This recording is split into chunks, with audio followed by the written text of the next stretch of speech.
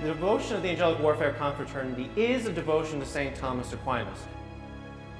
When he became a Dominican, his parents didn't like it so much, and so his parents and brother locked them in a family castle.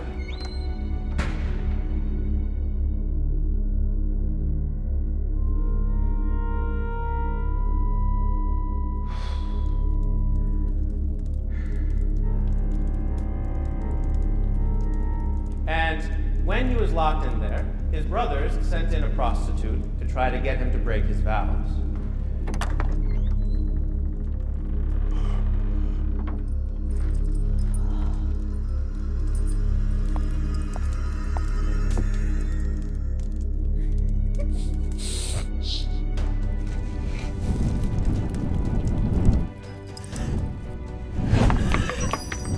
And as she fled, he then closed the door behind her.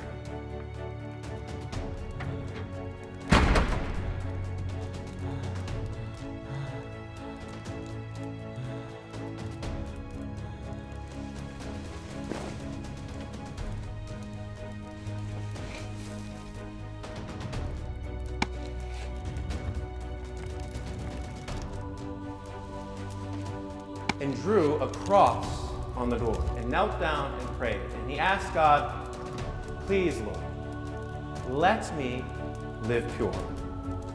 It said that when the angels came to visit him in that room, they wrapped a cord around his waist, a cord of purity. And it said from that moment, he never was tempted against chastity again.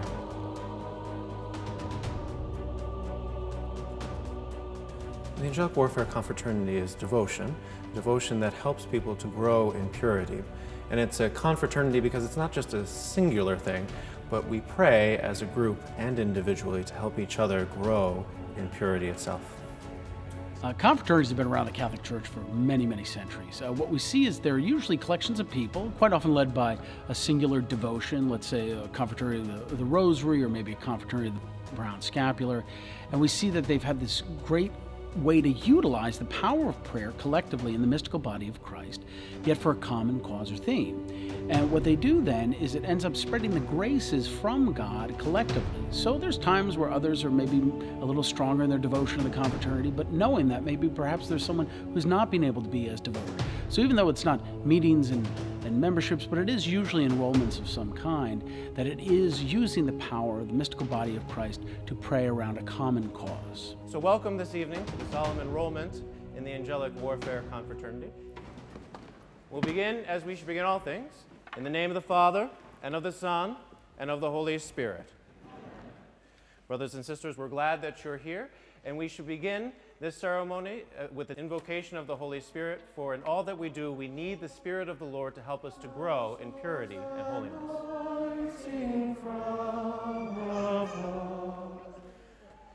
Who rose from death, the same to thee, O Holy Ghost eternally. Send forth thy Spirit, and they shall be created. One of the biggest realities of our very creatureliness in view of our Creator is that we need grace. And grace is the participation in the divine life, where we think of the Latin word for that, auxilium, helps from God. So when we think of the life of grace, primarily we see how it comes through the virtues. We have the infused theological virtues of faith, hope, and love. But then also we think about our cardinal virtues, prudence, justice, fortitude, and most specifically for our life in the body, the cardinal virtue of temperance.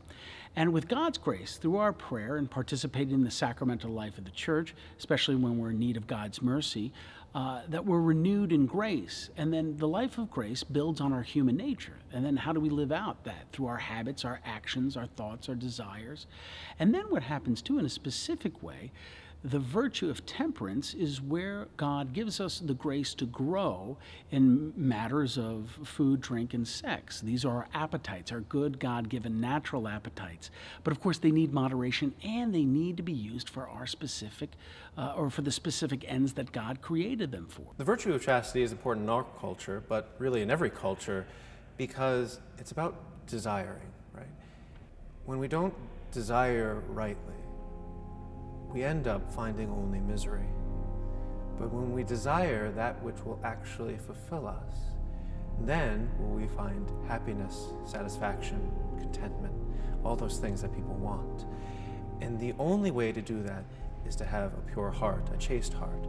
If we are growing in one virtue, the good news is that by grace, and since they're all connected, both the theological virtues and the cardinal virtues, we're going to end up growing in all of them.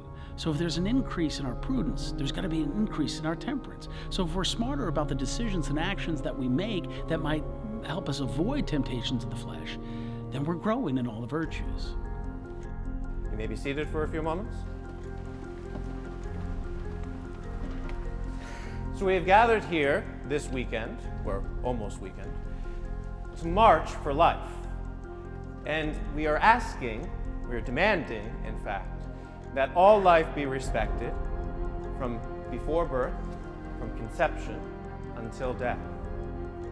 But as Catholics, we're not just looking for a legal solution to the culture of death. But in fact, what we are searching to do is to build up a culture of life. And that culture cannot be brought about by the passing of laws or even by the strength of men and women. It can only be brought about by the conversion of heart brought to us through the grace of God. Because the only way in which life will be a life worth living is if we seek the one who can satisfy us. Each and every one of us has within us a desire, a longing for fulfillment. Chastity is important to me because it frees us to love God with our whole hearts, and it frees us from things that would bog us down in this world. When we have a chaste heart that allows for a kind of harmony between mind and soul and heart, then we can actually reach out for that which will fulfill us and not be distracted by the lower things that may satisfy us for the moment, but in the end leave us empty. Of course, one of the most difficult and saddest realities of the nature of our sins of the flesh against chastity, against purity, really what happens? The other becomes objectified. But in actuality, when the graces and the cooperation with them and the growth in the virtue of chastity and purity are lived out, then what happens is an immense freedom takes hold not only within, but then with your relations with others. So there really is a brotherly, sisterly love that can establish between men and women, and then also in a special way, that one you might meet that you're called to marry, perhaps if that's your vocation. This will then echo into that. And then, of course, even those who are called to the consecrated life, or those who are called to a religious or maybe even a priestly vocation, that has to be lived out, to have this authentic freedom, to have this just open heart to God and to the other. Then objectivity of the other goes away, the life of virtue grows, and then chastity and purity become a great force. And interestingly enough, it shows you the world really as it is, both for its ugliness, but also for its God-given beauty. Each and every one of us has within us a desire, a longing for fulfillment. And that longing for fulfillment cannot be had by trying to possess the things of this world or lusting after other men and women. It comes about only through union with Jesus Christ. And so, when our hearts are set on Jesus Christ, are oriented towards God, our hearts are purified. And then not only can we begin to live our own lives to the fullest, but we can begin to respect the lives of others. For with a pure heart, we can begin to see in each and every individual that we come across the true image of God. Whether that person is struggling with various issues or not, each and every human being that we come across is an image of God. And when our hearts are made pure, then we can begin to see that image in the other. Then we'll begin to honor that person as a child of God with the dignity that he or she deserves. And so the building up of a culture of life requires the purifying of our hearts and the purifying of the heart of society, so that our society no longer becomes one seeking after possession, but rather seeks to honor God above all things.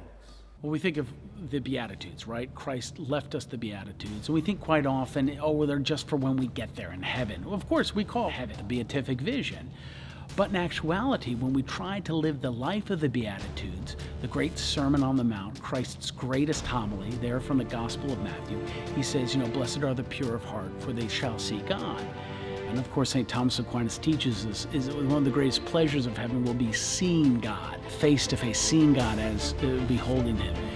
But also now, if we begin to live our heaven now instead of our hell now, well, what happens?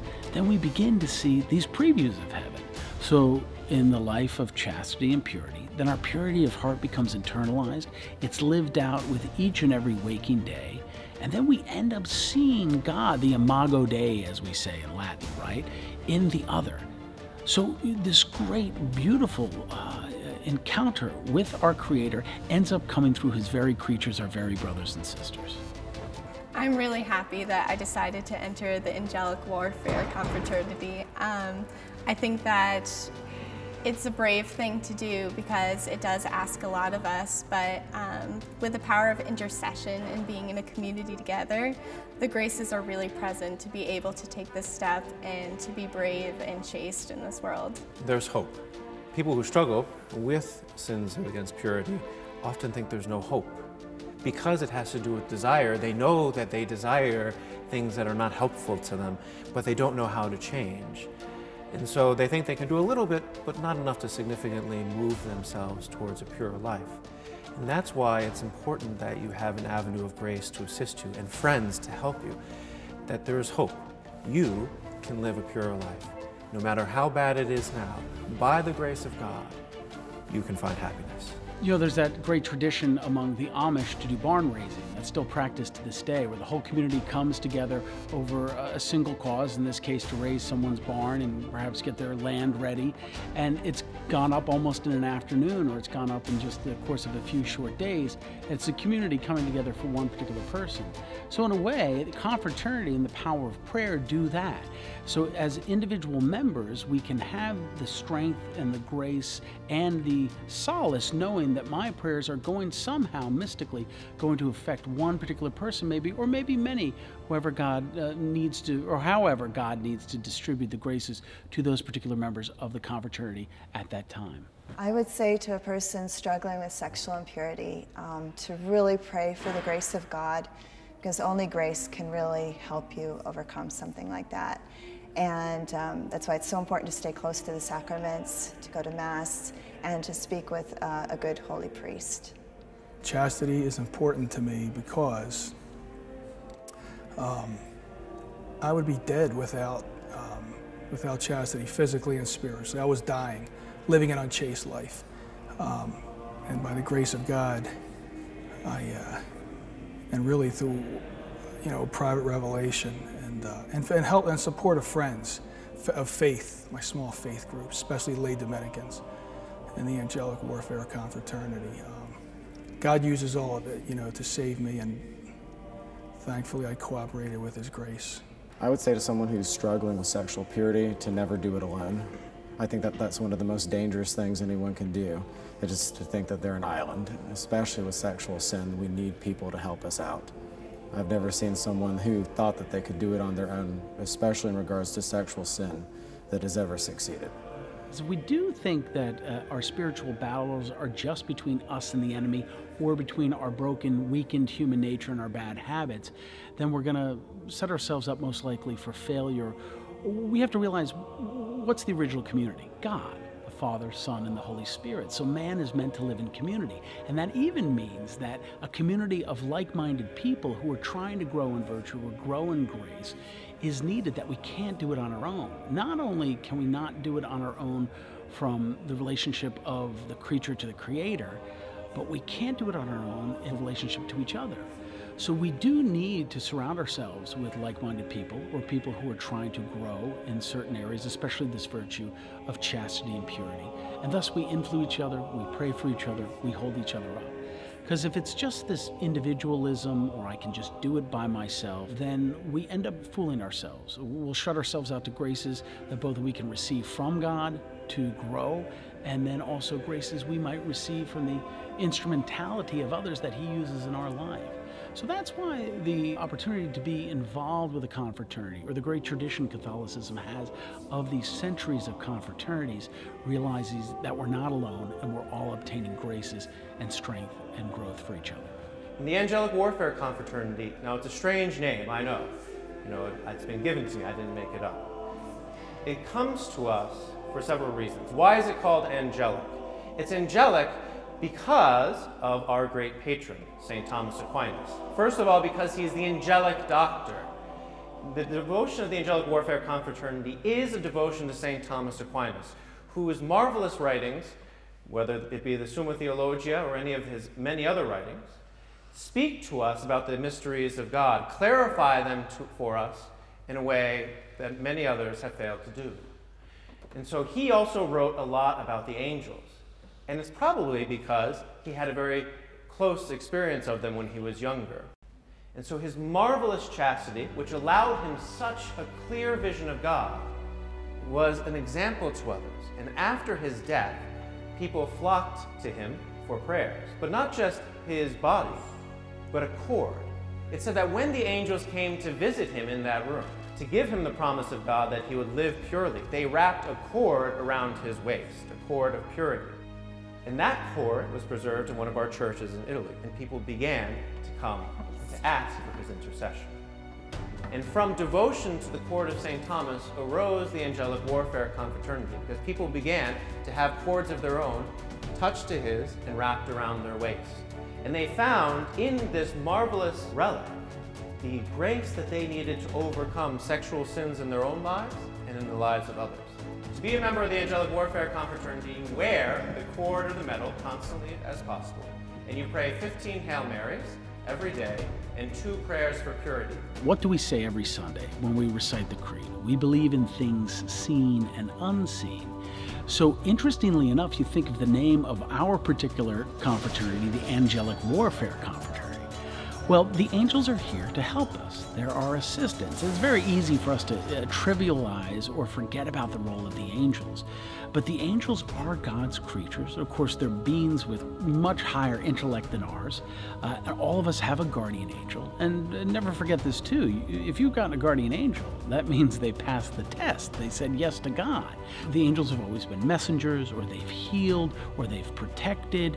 So all of those roles and functions and responsibilities that God has given to the angels from the very beginning of creation, those are going to be carried through in this confraternity as well. Otherwise, we should just get rid of the name angelic. But that's not the case. We do have the name angelic. So it's not just us as mere brothers and sisters in Christ praying for each other, but it's the help of the angels against who? The demons. St. Paul reminds us in his letter to the Ephesians that the warfare, it's not against flesh and bone, but principalities and also powers. So if we leave out the supernatural realities of such a confraternity, and especially with the help of the angels, then we're going to be lacking on something. Chastity is very important to me because I think that we very much need to counter the current concept of free love. I think love isn't free. I think G.K. Chesterton said it best when he said, the common man likes to be bound by love. And so I can't think of a better way than wrapping around my waist the same girdle that St. Thomas Aquinas did. But because life in the church is not just about a personal growth, it's also about a communal growth, my Dominican brothers then began to organize it into a confraternity, which is a fraternal organization, essentially. You know, we Dominicans don't necessarily have a spirituality like the Jesuits or the Carmelites have. We have a way of life. And the confraternity is a way that you can share in our life. I first heard about the Angelic Warfare Confraternity at Providence College, which is the Dominican-run school, and actually I learned it from Father Ambrose Little. So I always had the desire to be part of it and never really had the courage to do it until this opportunity, and I just thought alongside the March for Life, it was such an appropriate time to really have the courage to take part in it. I'm a member of lay Dominican, lay fraternities of St. Dominic, St. Catherine of Siena chapter in Philadelphia, and actually most, if not all, of our members are in the fraternity, so that's how I first heard about it. I'm a student at Dominican House of Studies, getting a master's in theology, so I heard about it from the Dominicans. First met the Dominican Friars working with John Carroll Catholic High School, also down in Birmingham, Alabama, and I actually studied with one of them while I was getting my master's degree in education. I went to school at the Ave Maria University in Florida, and they came down there for our student orientation, and then I was accepted here to study in the doctorate program at the Dominican House of Studies. When you become members of the confraternity, not only are you praying for yourself, but you're praying for your brothers and sisters in the confraternity to help them to grow in purity. And not only do you receive each other's prayers, but you also receive the prayers and graces merited by any Dominican throughout the world, whether he be a brother or a priest, whether she be a sister or a nun. Any Dominican throughout the world who merits grace, you have access to their aid through the Angelic Warfare Confraternity. Now, why is it warfare? Well, all of us know that the struggle for purity and chastity really is that. It's a struggle. It's a warfare.